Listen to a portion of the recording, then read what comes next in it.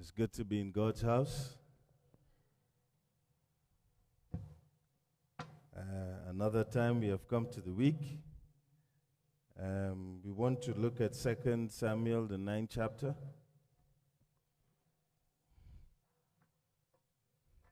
Are you hearing me today? I'm not hearing myself too much. 1, 2, 3. Good. It's a little better. The sound accustomed hearing. 2 Samuel 9. Last night what we talked about? You remember? Last night, what we talked about? The man, tonight I'm introducing another layman. My subject comes from the 12th verse, and I hope you know the story so I don't have to work too hard. Yeah, I hope you know this story so that once you know the story, it helps. Okay, let's pray. Father, thank you for the opportunity to come in your presence to deliver your word. May you have your way in this church.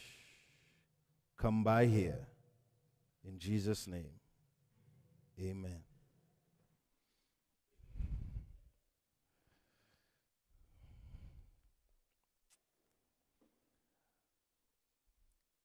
David is an interesting character in the scripture. David is the one that exclaimed, "In sin did my mother conceive me." I'm aware the way in which theologians interpret that text, but there are always 4 levels of looking at any text or scripture. "In sin did my mother conceive me" suggests that it's the original sin he was talking about. He was talking about the sin that Adam and Eve committed, and thus in sin he was conceived. But if you dig the surface of the text a little further, he was actually saying, "In sin did my mother conceive me," meaning she did commit either adultery or fornication.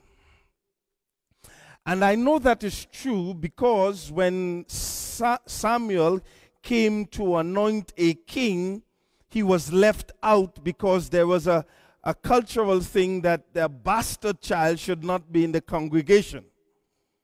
And so David was always ostracized and alienated from the family of God, even his own family, because he was not conceived right. But oftentimes in scripture, the person who is in the backside becomes in the forefront. God has a way of having a reversal. The people who we approve is oftentimes the people God rejects. Because we have a tendency of judging from the sight when God looks at the heart. So even though David was the 8th son of Jesse, and I also know what I'm saying is a truer interpretation of the text, because when you read the passage, they were trembling when Samuel said he's coming. And if you understand the culture, they would not have left out a son if that son was not marked in a way for death. So God has a way of bypassing those who look like they should and choose another. In fact, when Jesus demonstrated what I'm saying, he was stoned on the Sabbath, or they tried to pull him over a cliff to kill him, Jesus. Church members, tithe paying, Sabbath keeping, health reforming people wanted to kill Jesus when he said, "In the days of Elijah, there were many lepers in Israel.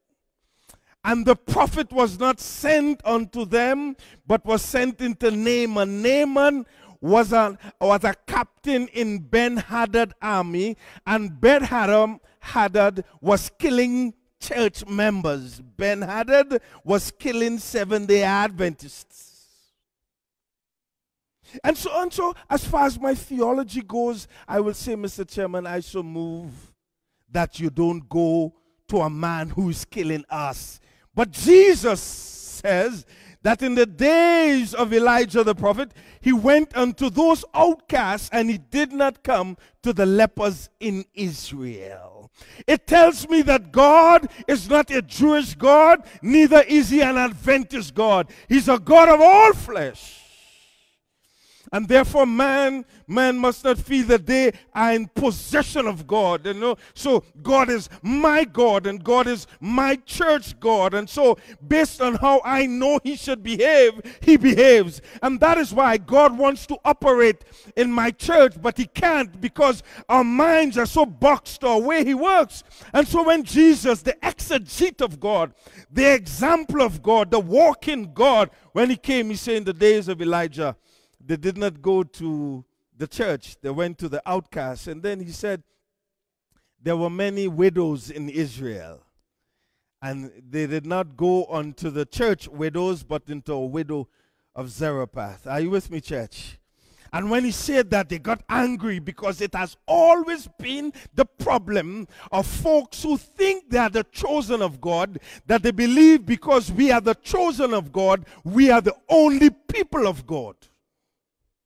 And so there is an attitude of despising those, and he has a tendency of bypassing the 7 brothers and go for the 8th son.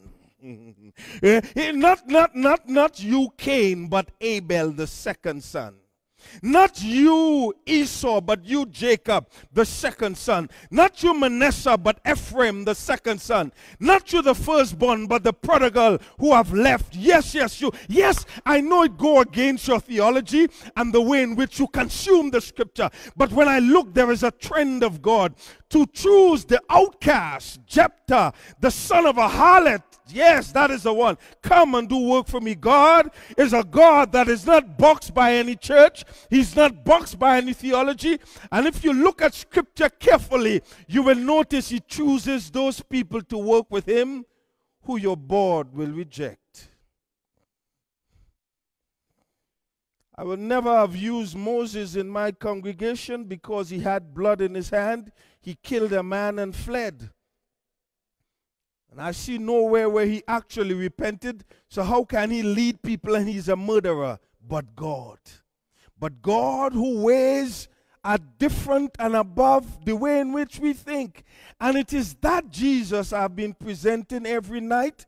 And I know he troubles people. The real Jesus troubles people, because when he was on earth and he spoke to the chosen ones, they were the ones that resisted him the most, and the publicans and sinners, those adulterers and fornication, wait a minute, like Zacchaeus and those thieves, they were the ones that embraced the Jesus. And those who kept the Sabbath and sing songs in his name and preach the gospel, those who were the repository of the spirit of prophecy, they had the oracles of God, those who believed that they were given the message for that time, those were the ones who rejected Jesus. It tells me something. Just belonging and having a name is not sufficient. I need to have a connection with God. And I've found with the 54 countries that I've been and the thousands of Adventist churches that I've preached in, there are people believe that they are saved by just belonging. And those who don't belong are lost. Oh, there's a Pentecostal, so they don't understand. And we believe that is about just understanding. If it was just about understanding to be saved, then bright people will just go in the kingdom. But it's always those like Moses who had a stuttering tongue that he will use to speak. God is a God that needs to defy the logic of the lawyers of the law, the doctors of the law, those who can articulate and orate the doctrines of the church. He always go against what they think and work. That is why I've told you, he uses an unclean bird to feed a prophet. Defies the logic of scripture in order to confuse those who think they know. This is how God works in here. This is how He always been. You can never raise your hand. You can never do this. You can never do that and be saved. You can't eat meat and do this. And all this can. And God is just saying, not you, not you. You think, by the way, that is why when He comes, you will say, oh, Master, I have cast out demons and I have done this and I've fed the poor. And say, get away from me. You never knew me. You know works.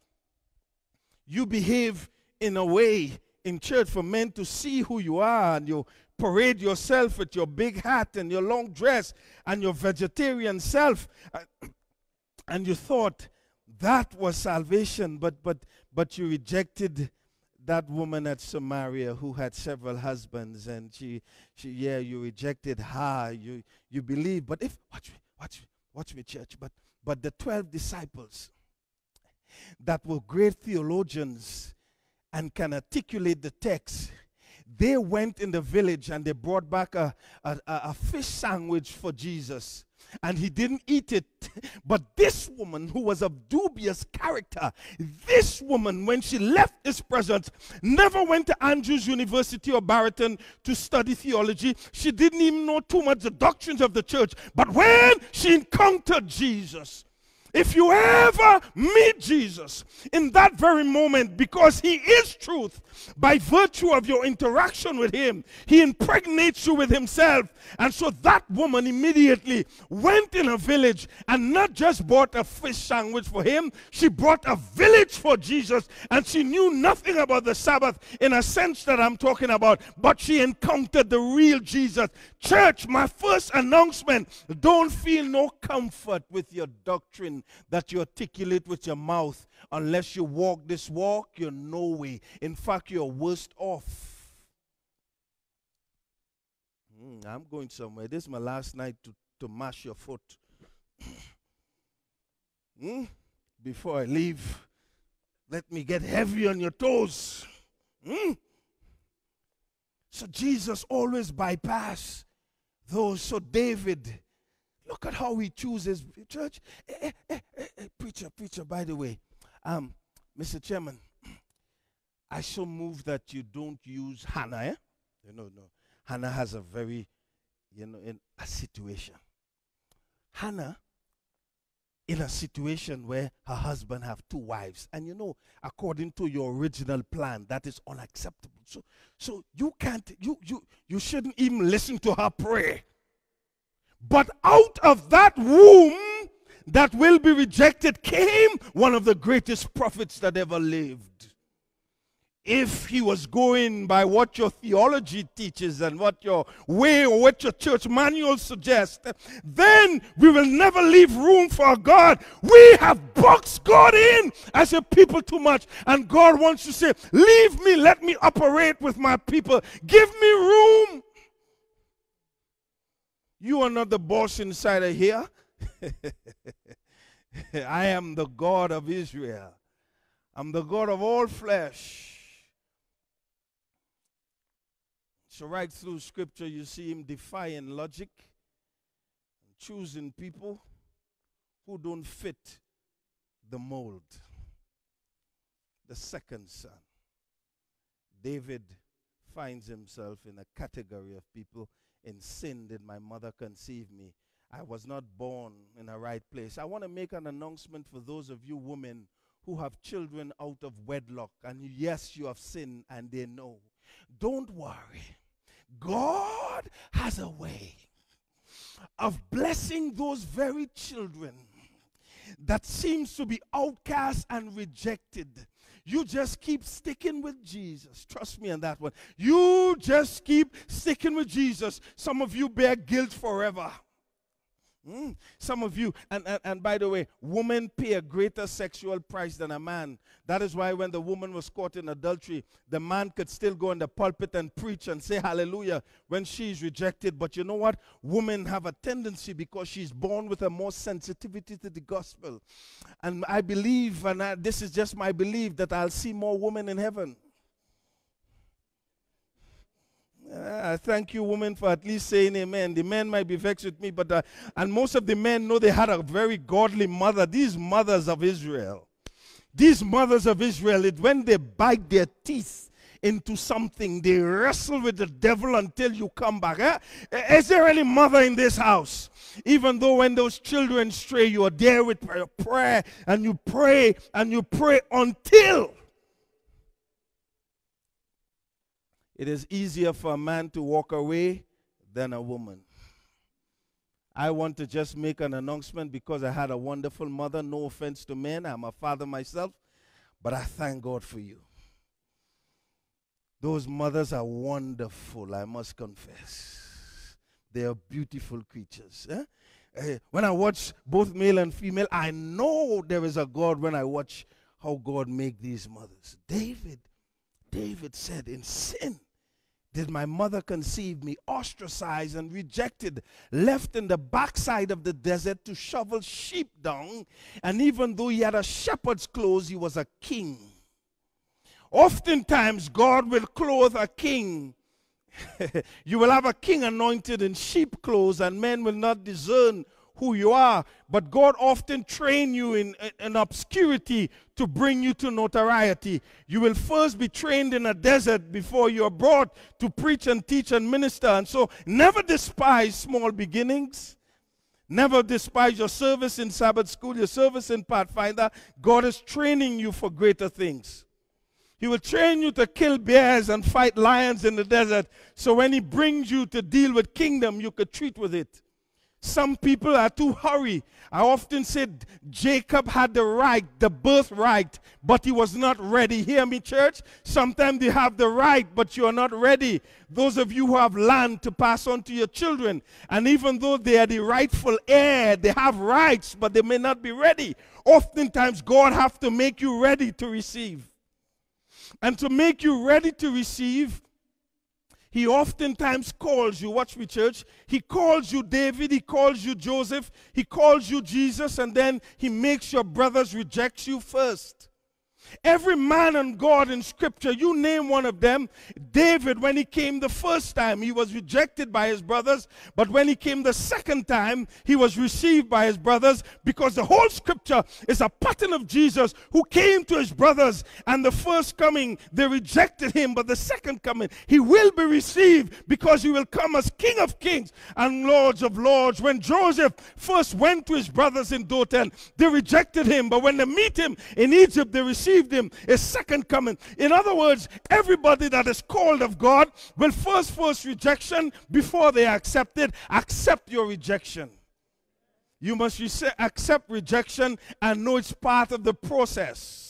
Most of the great singers of this world, or like Michael Jordan, who was a basketballer, they were first rejected before they was even accepted. Don't allow people rejection of you to define who you are. Moses was first rejected. When he went to his brothers, he was so enthused, he killed a man because of his brothers, and they rejected him. He had to be running away. But when he came back to the Pharaoh the second time, they received him. Moses is a pattern of Scripture. I told you the Scriptures should be seen as patterns, not just a text that you extract to build a doctrine.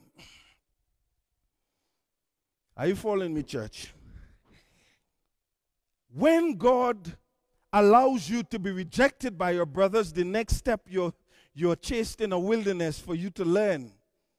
Because oftentimes the wilderness is a place where God trains those beasts of burdens with a lot of books and head knowledge, because Moses was trained in Egyptian theology and understanding. He was trained, but his real training for work was in a desert. God will isolate you from all your degrees. He will give your family a problem that your psychology and medical science and all that will not solve. Your daughter or your son will bring a problem in the house, and no amount of bringing those black books and brown books to read, they're not listening, because God wants to really teach us what it is to be wrestling with him. He will cause you to be rejected, and now send you in the wilderness. Jesus was called. The dove came down from heaven, and God says, "Thou art my beloved son." And then he was led into the wilderness. The wilderness, let me tell you something, Brother Abu. Jesus never said, "I am the good shepherd. I am the life. I am the bread," until he came out of a wilderness. You read it in Scripture. You only know who you are when you come out of a wilderness. It is when you come out of being tried and tested of God, you now know who you are. Jesus did it, Moses did it, David did it, you name them. They went into a wilderness, Joseph, before. So David was called of God, and he was anointed by Samuel, even though his brothers thought he couldn't do it. And David was chosen by God, not because he was the best, but because he was considered the worst. Be careful how you treat people who are considered worst. Because oftentimes, if you look at Scripture, they are the anointed ones.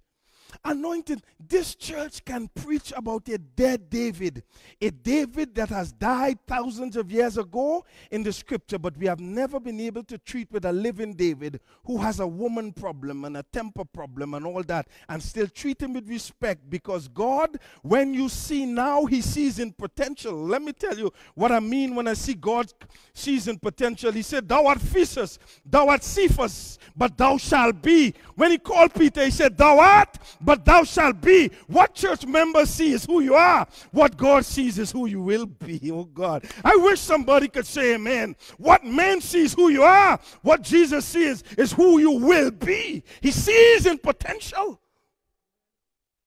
And because he sees in potential, he called those things that are not as if they were, so that it could become what he says. So don't make men put their mouth on you. You listen to what God says you are, and whoever he says. Because you will look like. So what I'm saying, church, hear me well and hear me good. Be careful how you judge people like me, because there are living Davids around that God never removed from his throne, even though there was a sword in his family. Because when you are anointed, you have to be careful how you treat with anointing individual, because anointing and sinlessness is not necessarily the same. Because oftentimes God called you and then he worked out of you what he put into you. And while he's working out his life in me, be careful how you judge me when you see me stumble, because stumbling is part of the process. Saints don't fall down. And even if you consider it fall down, a saint, listen to me, church, a saint is a person who's going up in an elevator. So you are falling down in an elevator going up. I need to say that again. A real Christian is a person who is falling down, but in an elevator going up. So be careful what you see with your eyes. God don't judge like you, because it is these failures. In fact, I can tell you, my success in my life is not based on the things that I did good. Real success, if you check the fabric for which your success has been weaved, is your failures. So we need to redefine what failure is. In fact, when Jesus was about to die and he was about to face his worst nightmare, he said, this is my finest hour. This is the hour of glory. In other words, church need to redefine success. He did not say when he opened the blind man's eyes, this is his finest hour. He didn't say when he raised Lazarus, that was his finest hour. He didn't say when he put back the man's ears, that was his finest hour. When he was about to die and go down, he said, that's my real time. Except a corn of grain. Except a corn of grain goes into the ground and dies, it abides alone. But if it dies, that is why when people are building a big building, you go for months and all you see them is digging down before they can go up. That is how God is. When he calls you as a person, when he calls you as a family, when he calls you as a church, oftentimes he's digging down. So if people come and peep, they will see you going down. But except you go down, you can go up. And the greater you have to be elevated is the lower you will go down. And so I've been a stumbling man all my life. I've been a person who was born with issues, but God. David, for which my text, David rejected, ostracized, but the scripture says he was a man after God had. And let me suggest to us tonight that when it said that David was a man after God's own heart, it does not mean that David was a man whose heart was like God. In fact, it was the opposite. His heart was black. His heart cannot be like God. But that word after in the Hebrew means he was a man that was after God. He was a man that was pursuing God. He was a man that blew kisses to God. He was a man that wrote poems to his God. A man that is in pursuit of his God. Yes, I have adultery in my life. Yes, I have a Bathsheba, but I'll not let you go, Jesus. I'm keep coming after you. That's a man that is after God's heart. And God is looking for men that are after his heart. In spite of your failures, in spite of your flesh, you're still saying, Jesus, I'm coming. I'm coming. I can't. If it's not you, Jesus, I need to hold on to you. That's a man after God's heart. And that's a man God chooses to do big things. A man who's in pursuit of him. Are you with me, church? A man who's in pursuit of him. So David went through many battles, and when you have an anointing on your life, you will have a lot of enemies, and there'll always be a Saul in your life. Saul always have a javelin, and you know why? That is why sometimes when I preach, I just leave. I hardly want to talk to women in particular, because when the women in the church begin to say, Saul has killed, oh God, you be careful. It's okay for the men to talk about a good preacher. You see, like a good preacher comes and one, yeah. You see men could say, oh, good sermon. But when the women in the church begin to say, Saul has killed his 1,000, but David has killed his 10,000, then when the woman begin to say that Saul brings out his javelin, you say, you will take my glory? I can't allow you to take my glory. And a lot of times in our churches and when we display our gifts, you have egos operating in our system. It's about egos, but the Bible says you don't compare yourself with any man, for so doing you are not wise. If you operate in your gift, the scripture says your gift will open doors. It is David's gift of being able to wind up a sling and throw it at the enemy that opened the palace door for him to eat the food and learn the etiquette of the kingdom. That is your gift. That open doors, not your jockeying for position, not your just wanting to fight. When you operate in your gift, it opens doors. And you don't have to compete with any man. You just serve in silence, and God will bless you anyway. Are you with me, church? So David is a model. So Saul threw javelin at him. And oftentimes the king that is on the throne is not even the king that God wants to use. The king of the church is in a wilderness, shoveling sheep dung and smelling mess. And the man that is there may not be the real one. He's just occupying, because God will often allow another person to occupy until you're ready. He told Joshua one day, he said, don't worry, I will not kill all the Hittites and all these people, else least beasts and animals overrun the land. All those scriptures are there. Incrementally, I will bring you into your place of settlement. Are you with me, church? That is why we must not be hurried for power, because God is preparing. So there is no need to fight anybody. Are you with me, church? Just bear with me as I meander through my text. David. So David now eventually has he has a staff. He has a staff of what the scripture called mighty men. But God built his army in a wilderness. These men were the bank robbers and thieves and killers of his day. If you read the scriptures carefully, the staff of David was not good men, but eventually in the wilderness they became good. You see, the point I'm trying to make, we have a standardized model all over the world. I hear it in the Caribbean, in North America, in South America, in Africa, and all these places, good and regular standing. And because I have an inquisitive mind that search beyond what word says, I always ask, what do you mean by good and regular standing? What do you really mean? Because when I look at scripture to the men that he called and he used, and I wonder if they will fit the criterion in which we put them, man. I am confused, but I see guys like Noah. He called Noah. And yes, you see, Noah found grace in the eyes of the Lord, but as soon as Noah came out of the ark, he got drunk in debauchery.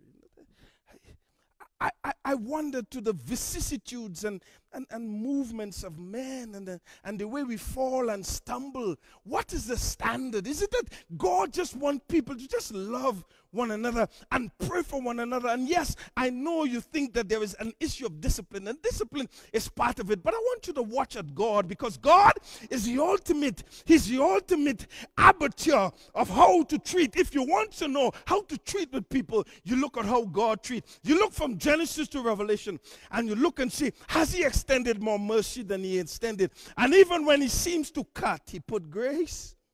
He said, I will mix it with some grace so that you can still stay in the family. Are you with me, church?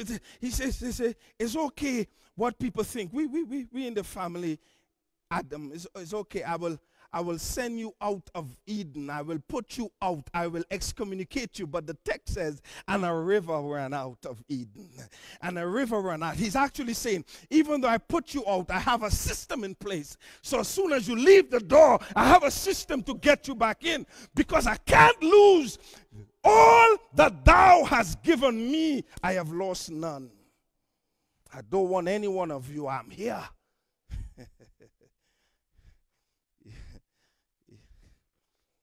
Are you with me, church? Yeah. So David.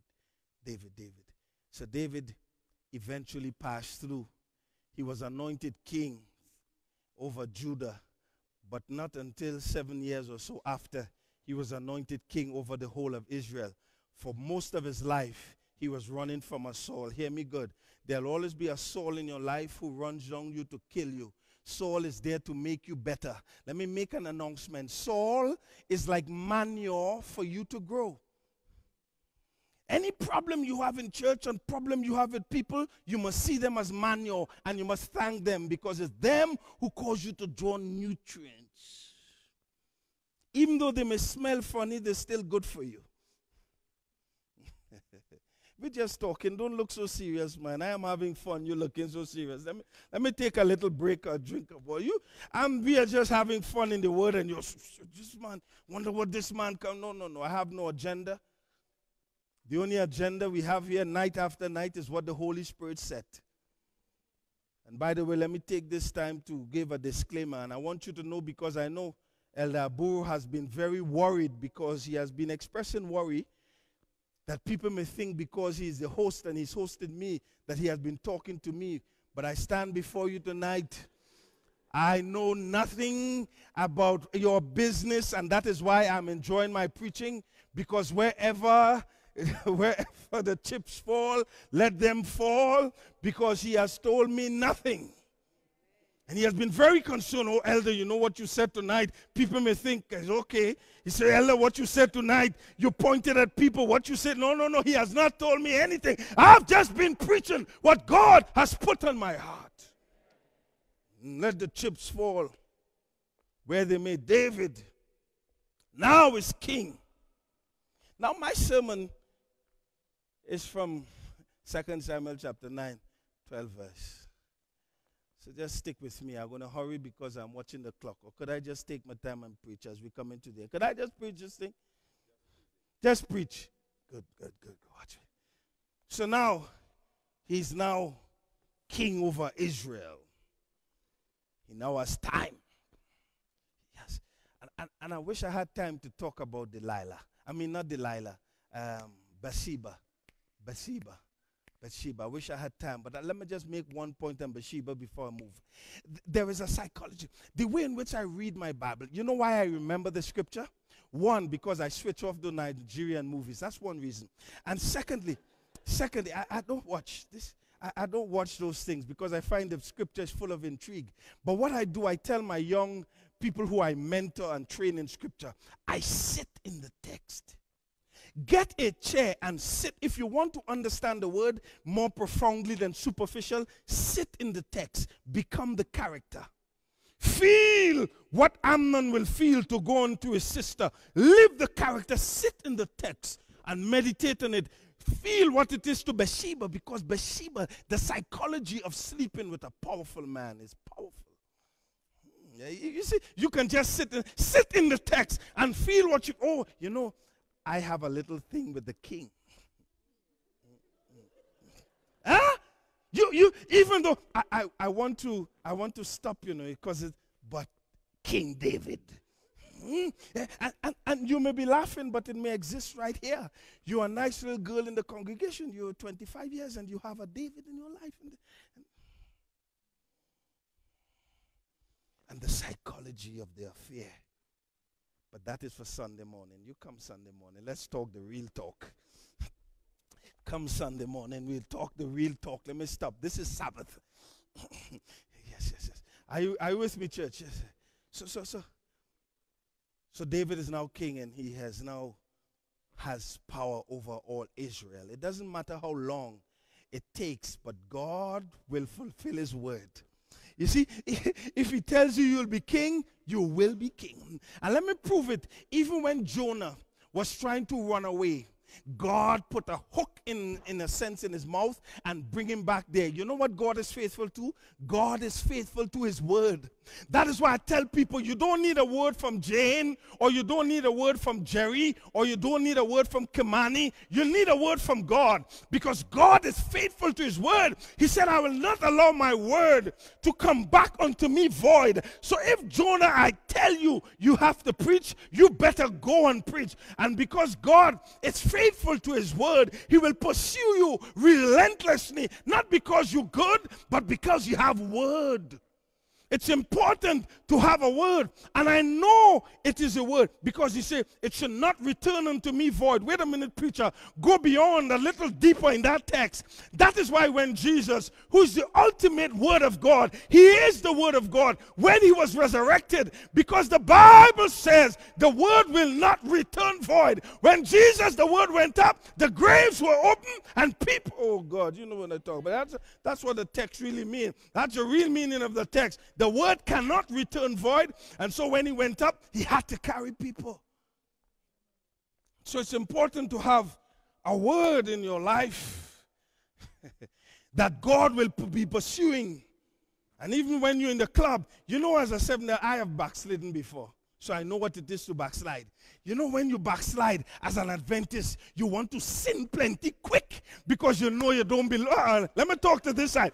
Is there any young people inside of here who know when you kind of backslide and you're going to the club, you want to do everything because you're uncomfortable, eh?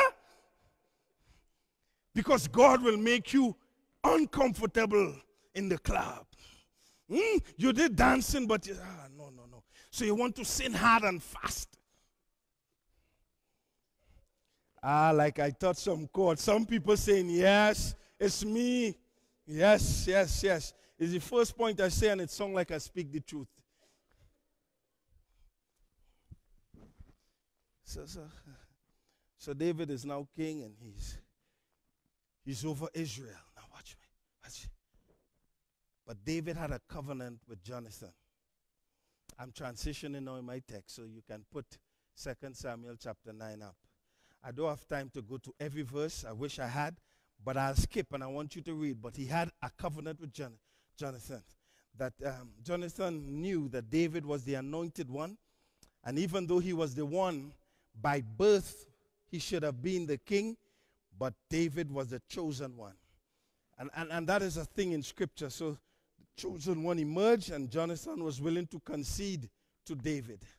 And they made a covenant, and covenant is very important. We'll talk about that Sunday morning as well, why powerful a covenant is.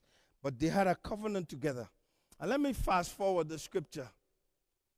And so the days when Saul and David's house was fighting, the Saul of David and the house of David and the house of Saul were fighting, Saul died. And as Saul died, the nurse, watch me. Here's where I'm going to start to really preach. That was my introduction. I want to get your mind engaged. Please bear with me. Don't sleep on me tonight. If you're sleeping, that's a demon. If you're sleeping on this word, that's a demon. Trust me. Ellen White says the demon comes and they fan you. Because the point. Make sure and stay awake. And if you're sitting next to somebody you see nothing, give them an elbow. It's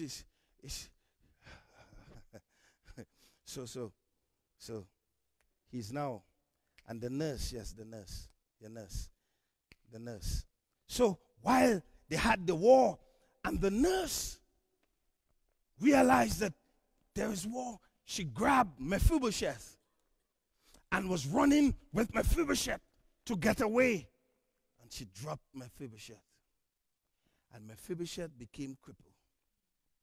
Now, I want you to sit in the text. To be a nurse, to nurse a prince, is that you are well qualified.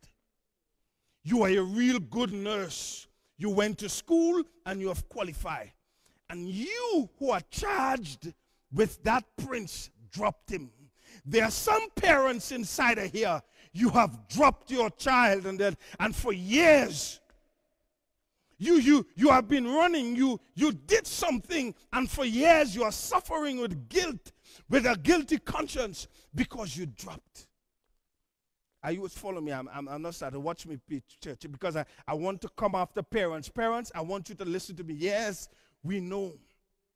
But let me tell you something, mothers and fathers.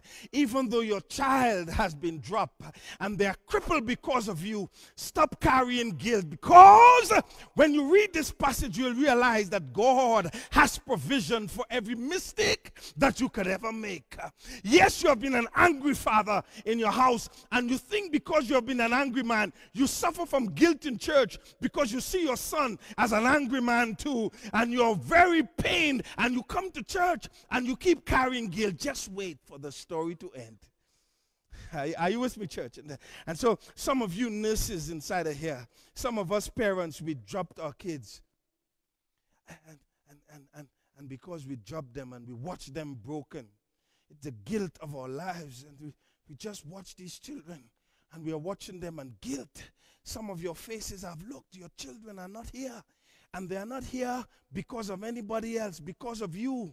When you brought them to have worship in the morning, you beat them with E.G. White book on their head until they don't like Jesus anymore. You know, you made some mistake and you dropped them, and they don't like religion anymore, and they call church a place of hypocrisy, and you're guilty because of the way you conducted. But God has a provision.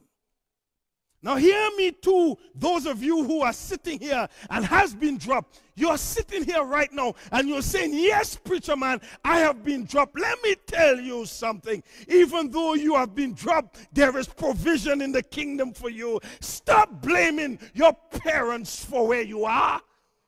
You need to forgive them and forgive yourself. I'm going somewhere. Just wait with me. Just stick with me.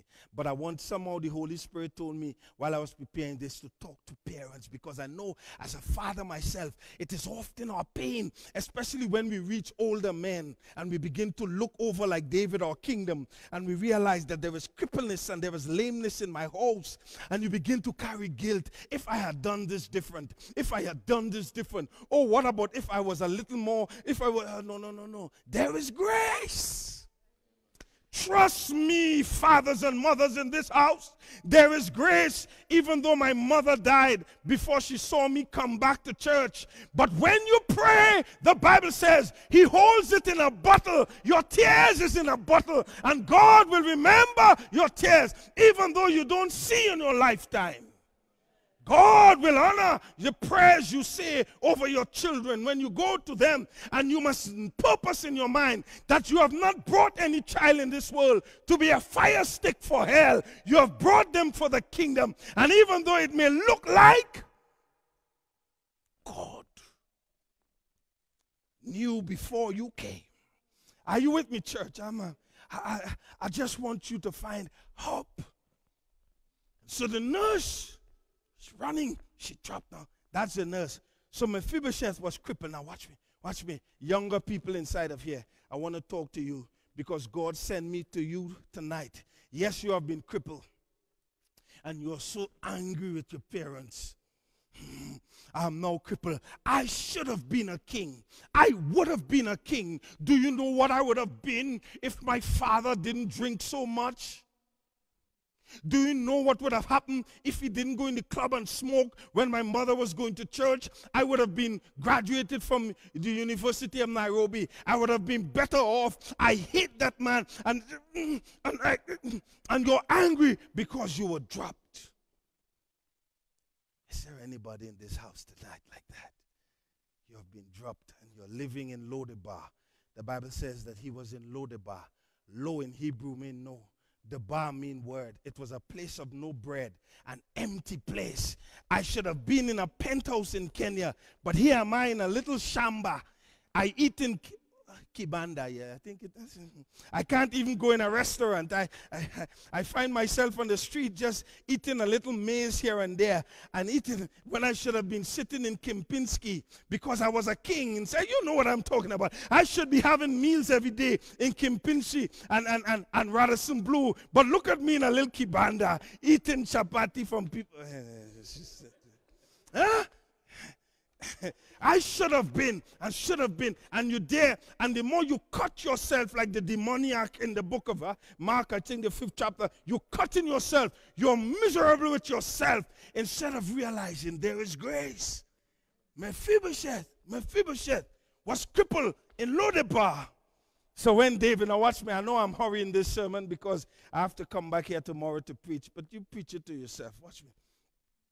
So when David became king, he said, is there yet any of the house of Saul that I may show them kindness for Jonathan's sake?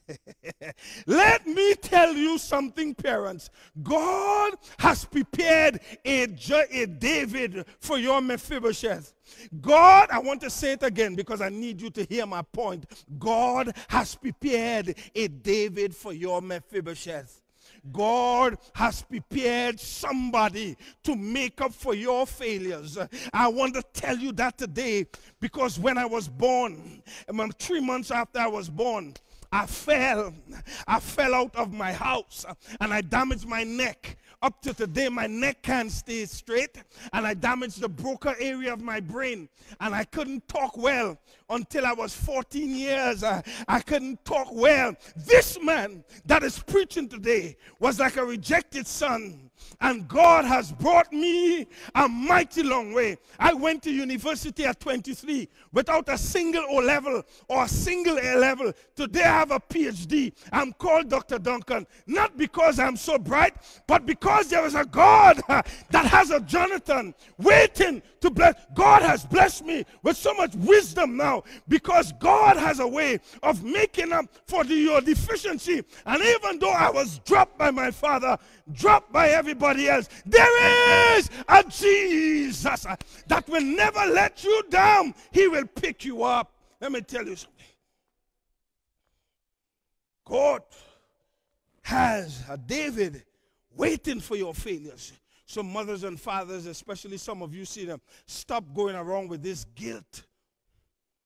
There is grace for your children. Grace there.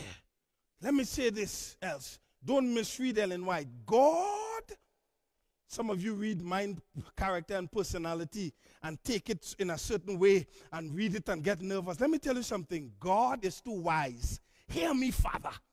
Hear me, Father. Hear me, Mother. God is too wise to leave the eternal destiny of your child in your hands.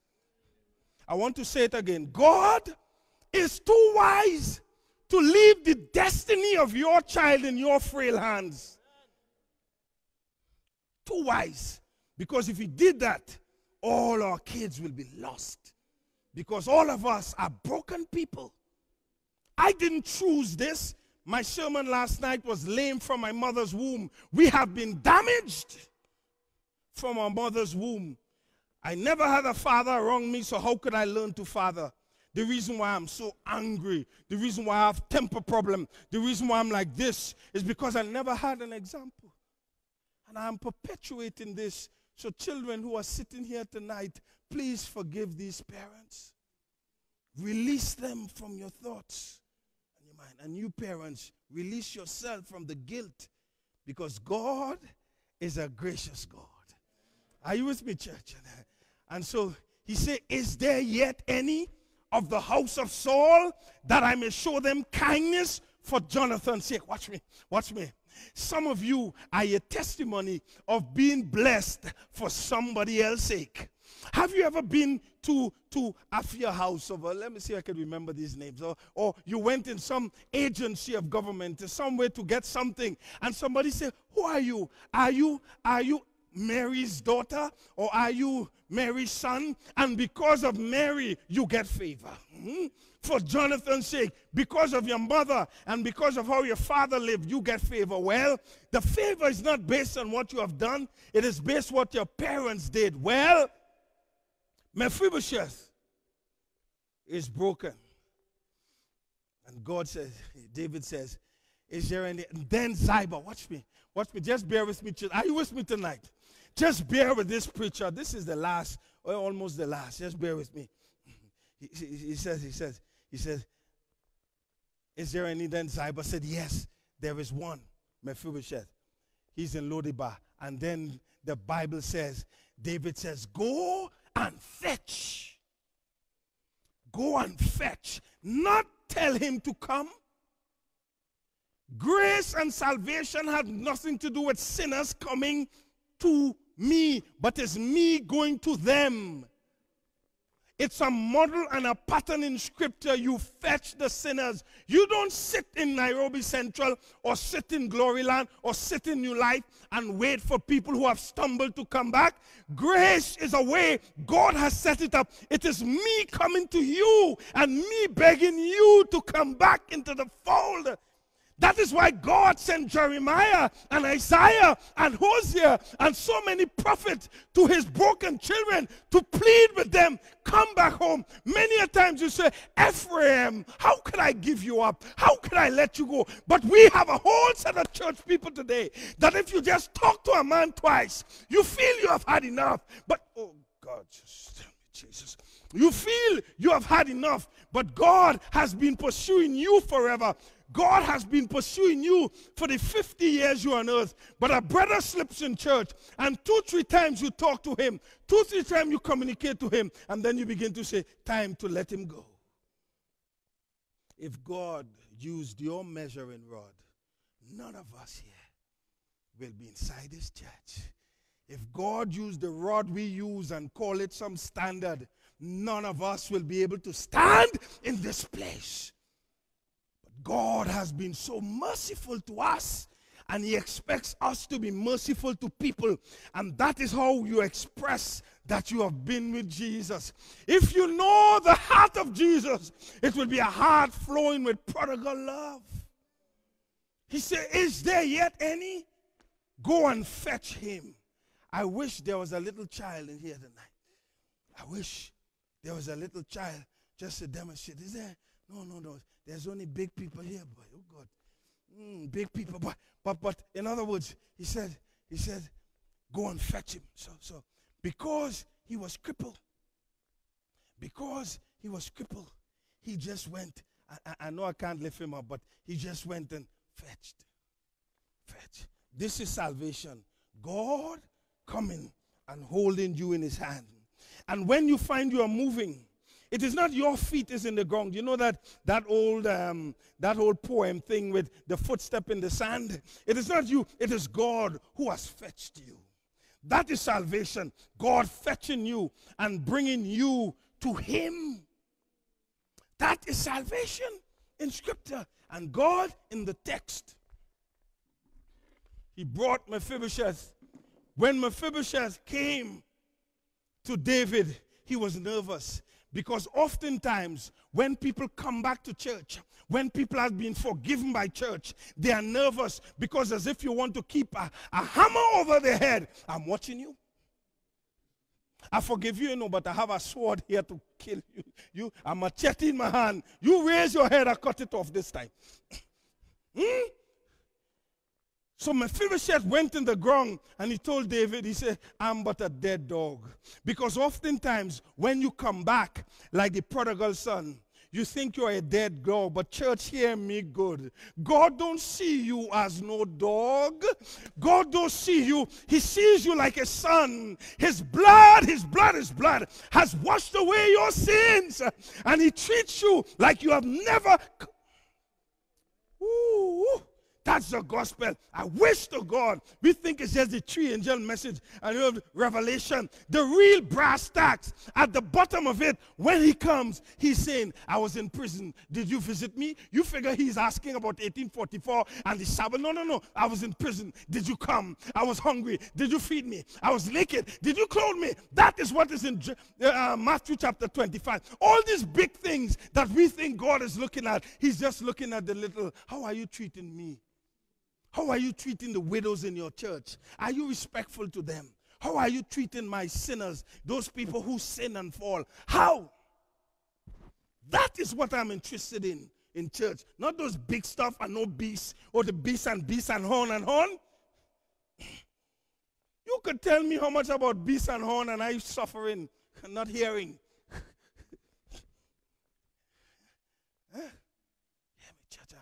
I'll try to close this message. So he said, are you? He brought him. And then, watch me, you know the text. But I want to stick on that one. And I'm going to leave out a lot of nice, juicy stuff in the text. You read it as I try to finish. He said, so he brought Mephibosheth. And Mephibosheth says, I'm a dog. He said, no. Mephibosheth, I will restore to you all that belong to the house of Saul. Brethren, it wasn't 10 years. It wasn't 5 years. It wasn't 20 years. From the time somebody asks for forgiveness and you forgive them, you restore. That is scripture. I can show you it many places. This idea about penance and you leave me 10 years. Yes, I went and I had fornication. And the truth is, the only reason why some of you not... let me don't say that, but let me talk about Trinidad, my country. The reason why some of them...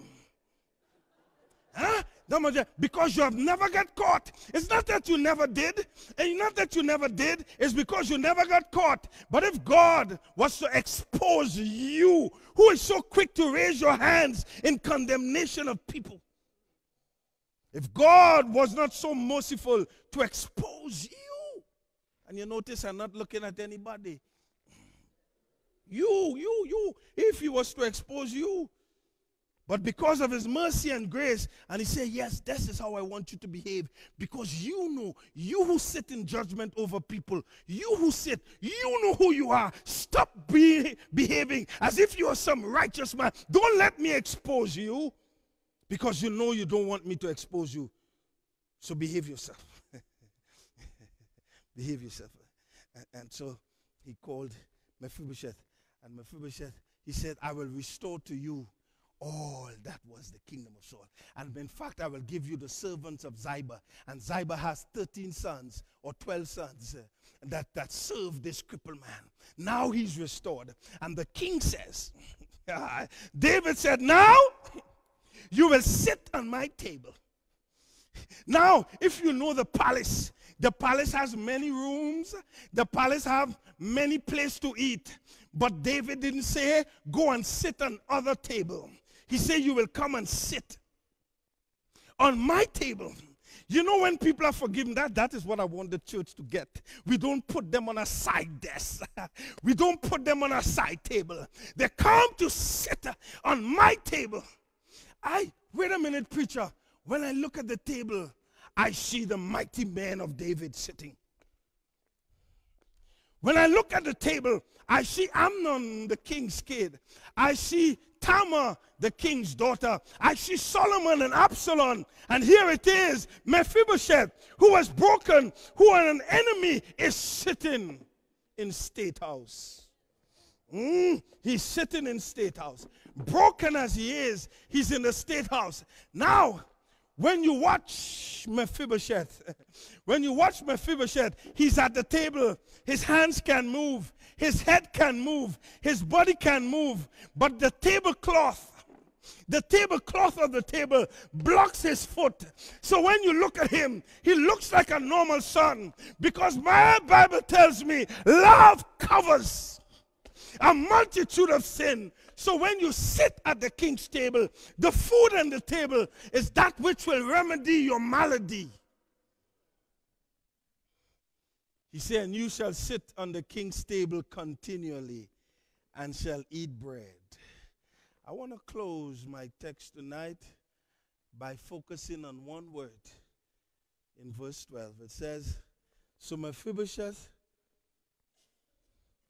verse 12, and I will end there and let you read. Verse 12 says, and Mephibosheth had a young son whose name was Micah.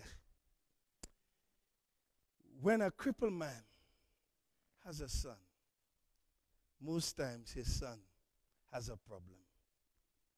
Because the Bible says the seed bring forth after his kind. That's a law that is immutable and cannot change. And the reason why I want to stick a pin by this text, because he was broken, he was crippled, but he had a son. I was crippled, but I fathered children. I had insecurities because when I damaged my brain when I was small, my self-esteem was low. So I was crippled and I have children. And so I see my traits in my kids. And Mephibosheth had a son. And then and some of you has been abused and sexually abused and verbally abused by people. You're so traumatized. And you yourself was crippled, and then you have a son. And then you see the same things and you're depressed. And Mephibosheth had a son. How can I play with my kids outside? I don't even know what is that because my father never played with me. Mephibosheth had a son. Some of you, if not all of us, broken, but we have sons. And all we see is a perpetuation of that thing. And we want to know if there's hope. But as I illustrated to you on Sabbath, which I will illustrate again, I wouldn't take a Bible, I'll take a hymn book. If I put this kerchief, which represents us, inside of this book, which represents Adam, if Adam fell, the kerchief is fallen too. Whatever happened to Adam has happened to me. I didn't do anything to fall. I was just in Adam, so I fell. Well, the scripture gives us hope. Now we are in Christ. If any man be in Christ, he is a new creature. Now that I am Christ, what has happened to him has happened to me. That is why Paul said, I'm seated with Christ in heavenly places. And so you may see me looking like this, but I'm really in heaven. He's a conqueror, and I am more than conqueror. And let me tell you why I'm more than conqueror, and I send you home to rest, and for some of you to eat your tilapia. Achoo. Muhammad Ali, the world know him. When he came to Africa, they loved him. Muhammad Ali. Muhammad Ali was a conqueror. Muhammad Ali would train in the morning, and he trained in the summer and trained, and he's boxing. Muhammad Ali was great. He was wonderful. He will go, he beat Joe Frazier. Wonderful, he's a conqueror. Hey, he beat Norton. Norton broke his jaw, and Muhammad Ali was great. He will train. He was the greatest. He was so handsome. He had so much rhyme. Muhammad Ali, great. He was a conqueror. Now, when he fought his last, well, not his last fight, but a fight where he made about 30 million. When Muhammad Ali fight and he knocked down the guy and they presented him with a check. Now he have a check. He's a conqueror. He have a check. Then he goes home and he gives the check to the wife. He was a conqueror, but his wife was more than a conqueror.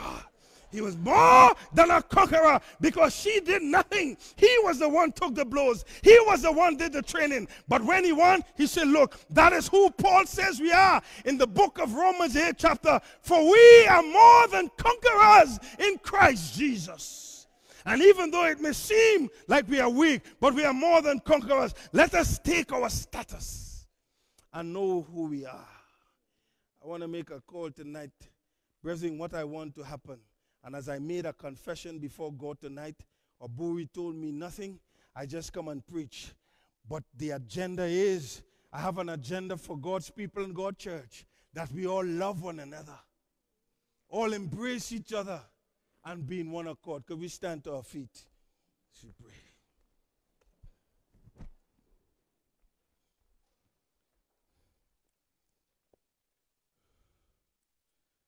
Tomorrow is another day in God's house. I want as we go, we purpose in our heart to hug somebody, to make up with somebody, to go and hold somebody who behave like David and say, is there anybody out there that offended? Is there? And look them or go and fetch them. Go look for them. Jump in your car, drive by their house, be there first thing in the morning. That brother or that sister is probably waiting on you. You don't even know. Get the courage to go. Go and say, I love you. Hug and kiss and make up. Are you with me, church? I dare you, if you follow, God will bring such revival in this place. You'll be shocked. Because everywhere saints hug and make up, there is a wind of revival, and the Holy Spirit will fill this place. It's up to you. It's up to you. Bow our heads and close our eyes as we pray. Father in heaven, we thank you for this opportunity to be in your house. Your people have listened to your words, listened to your message. I pray, oh God, that you will give us the courage to go and fetch Mephibosheth and put him on the table. And even though you know he's still lame on his feet, you still give him food to eat at your table. May we, oh God, behave like you in this house. Will the church say amen? Amen. Please be seated.